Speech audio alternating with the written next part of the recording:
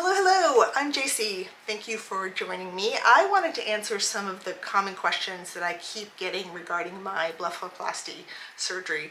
So if you haven't yet watched the original video where I walk you through what that entire process was like, I will link it here and in the comments below. Number one, how old are you? I'm 52. Number two, did I have dry eyes before surgery and how long did the dryness last? I did not have dry eyes before surgery. I used the eye drops for about 2 to 3 weeks. Once the stitches came out and I was healed up, no more dry eye. So it was not a lasting problem, it was temporary. Number three, did I ice? No, I did not put straight ice on my eyes. The surgeon said not to do that.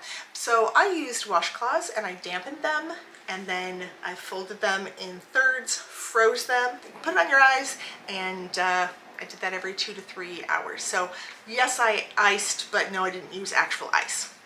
Number four, your surgery was not very well executed. You should have had a lateral brow lift since there's still tissue hanging over the corners of your eyes. Why didn't you get filler under your eyes to remove the wrinkles? Pretty simple answer to this.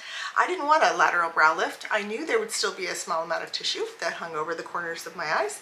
I still have hooded eyes. I like my hooded eyes. I did not want to change the shape of them. I did not want to reposition my eyebrows. I thought they were perfectly fine where they were. And why didn't I get filler? I didn't want it. I was fine with the wrinkles that are underneath my eyes. I mean, I'm not 30 years old and I'm gonna have wrinkles, you know, it comes with age, and I just chose not to get filler. Some people might choose to do a lateral brow lift and or filler, fat repositioning, other things. I didn't.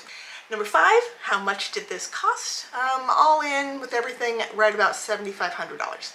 Number six, did I have any internal stitches? I get asked this over and over. No, there's no stitches internally. What they do is they pull your lower eyelid away from your eyeball and they go in with a very small instrument to pull out from the inside whatever amount of fat pads or whatever they're pulling out.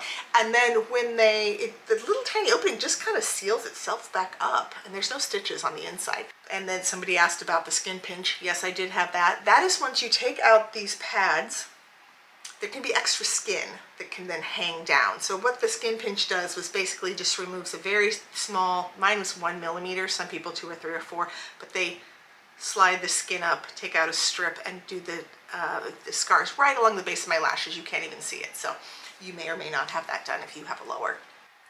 And finally, number seven, was it worth it? For me, absolutely it was. It was totally worth it for me, and I'm really happy with my results.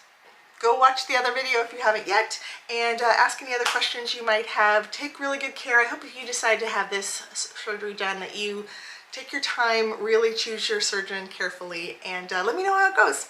Thanks so much for your time. Bye!